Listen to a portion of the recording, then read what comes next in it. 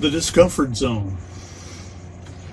I was watching a dear friend and teacher recently speak on a Facebook Live broadcast about how change is not comfortable and about how we are using that as an excuse not to change. Well, my dear friend, I have to disagree with you on a couple of finer points. Number one, the reason most people need and desire change is because their comfort zones are no longer comfortable. Number two, when the change one is seeking begins to happen, we feel excitement, not discomfort. She also spoke about how the process of changing steers one through all the barriers, reasons, sensations, and blockages that are holding the particular condition or situation we wanted to change in place. It's true that all this unraveling can temporarily feel like things are falling apart or caving in. However, if the intention was to change, and this unraveling is the evidence validating the intention to change, why not celebrate it? Yes, we can definitely lose track of the changes we have desired so that all the falling apart seems dangerous or distressing.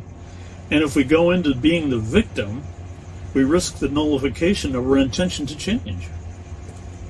In fact, most desire to change revolves around finding a comfort zone where life comes to us with ease and joy, and we are free to express ourselves creatively.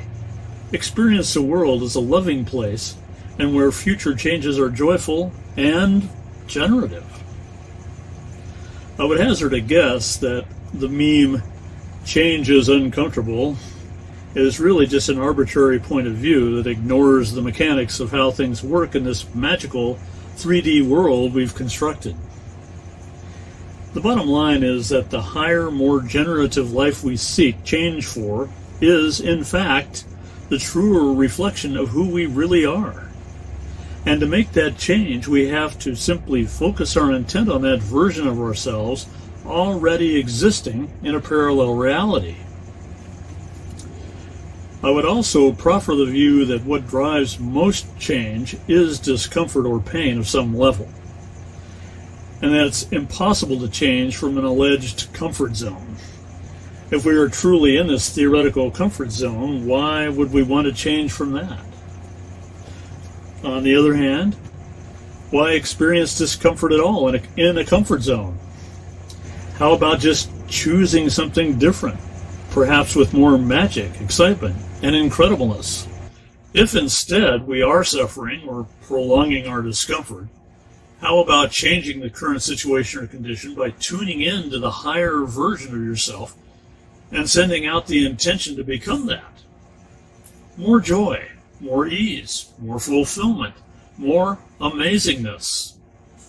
Then, be willing to experience whatever the universe presents to us as experience in the unfoldment of that version of yourself, wherever it may lead. I would also venture to make this observation that behind all discomfort and pain is the desire for that higher version of your life, and that any pain or discomfort we are experiencing is us in the process of actualizing that higher life. It's the perception that life is victimizing us that is prolonging the discomfort, pain, and suffering, and potentially completely blocking any change. So, switch it up. Be the creator. Spot where the victim is and simply say, bye-bye. Then go to where the ease and joy is that will demonstrate to the universe, your co-creative partner, that you are on board with realizing the greatest life you can experience and that you are willing to go beyond that. Continually broadcast that vibration of ease, love, and joy, and tune into that same broadcast emanating from the ultimate you right next door. Enjoy the ride and enjoy arriving at your new comfort zone. You have been listening to This Quantum Life by Boyd Martin. Brought to you by the Quantum Health Newsletter from Pure Energy RX. www.pureenergyrx.com.